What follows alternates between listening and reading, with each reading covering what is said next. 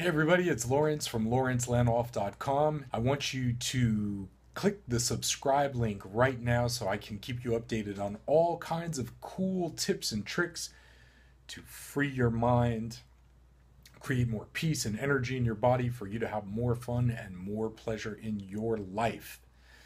Today I want to talk to you a little bit about some simple life hacks, some principles that I think are super important that you really probably already know. As you've listened to this, you're probably going to be like, you know what, I kind of know this, but they do need to be said. So, number one is no matter what, life is short. And in the context of the universe, it's super short. So, this means that we have to live and embrace life fully every day. Number two, failure is a necessary part of life. I say this sometimes in workshops where I say, I think this is really true. It's like life, human life is basically everything that you see is evidence of all the great failures we've had in life. All the building codes that exist because of all the buildings that collapsed on us, all the people that died in our history. Life is so much about getting it wrong a lot. Number three, we really have a lot to learn regardless of how old we are. And I have to say, a lot of times they'll say to me like, oh, you're an expert, or you've meditated, or you're a tantra master. And I say this, and I do not say this humbly. I say this in absolute truth, which is I feel like I learn something on a regular basis. Every workshop I do, every time I have a conversation with somebody, every time I'm open, there's an opportunity for me to learn something, which I feel really good about. The fourth thing, there is a whole bunch of stuff that you can't control, and yet you go through your life trying to be happy by trying to control things that you can't control. So really the key to happiness, which is what this share is about today, this is about happiness, how to be happy. You have to understand that there are things that you can't control in your life. Number five, never confuse information and a whole bunch of head learning with experience.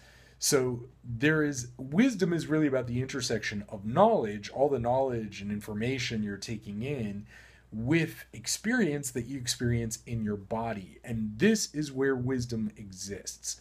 So knowledge without experience is really not a lot, and lots of experience, but without that shaping of knowledge and understanding and education also doesn't get you to the wisdom point. The wisdom point is the intersection of the two.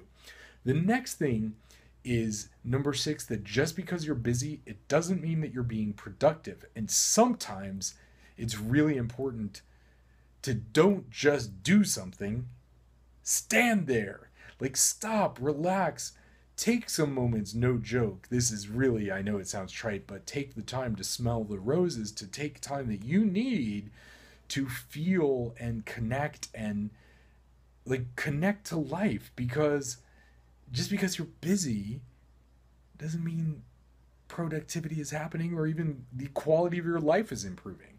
Number seven, you will not really be able to be successful in life unless you can figure out a way to create value for people. Value is the commodity that we trade. And in trading value, people openly share money. They share, they're so willing to give and so generous. This has been my experience all through life. The generosity of people because of the ways that I can add value and quality to your life, and that in turn creates a spirit of generosity, and that is what makes the world go round. Now, understand also that there's a clear distinction between thinking about something and doing it, and you never want to confuse the two. You might think about it, oh yeah, I really wanted to do that, whatever, but actually taking the steps, let's say with the idea of generosity, to take that step and give somebody something, to do the thing, to take the step, to travel, to take the trip. You got to do that at some point. Now, the next point, number 9, key to happiness. You really can't do anything about the past except learn from it. So, well, that's not totally true, but I'll get into that more.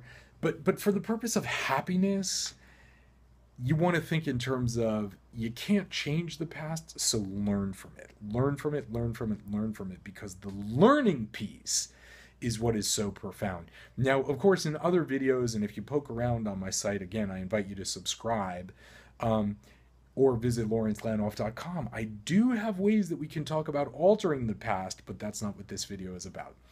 Now, number 10, finally, you have to take responsibility for your own happiness. If you're one of those people that are looking for the leprechaun unicorn of the relationship, the man, the woman, the perfect thing that's going to save you and take you into the gates of heaven and change your life and give you all the orgasms you want and all the pleasures, forget about it.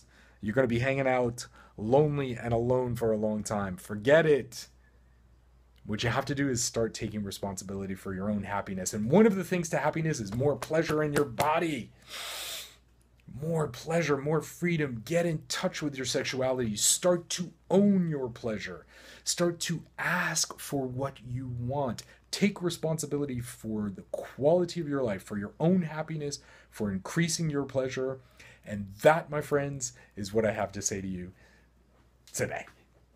Have a beautiful day. Again, this is Lawrence, lawrencelanoff.com. Subscribe to my channel. Go to my website. I've got all kinds of tips and tricks and articles and all kinds of cool things to help you be happier in your life, feel better in your body, and really live the life that you deserve to live. Until next time, I'll see you on the next video.